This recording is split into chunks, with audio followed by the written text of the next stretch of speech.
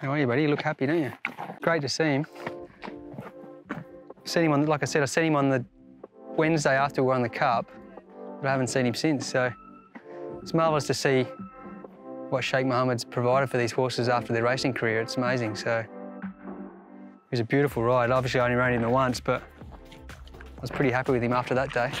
They're such smart animals that it's great to see them re-educated and learn a new trade, so to speak, that they can be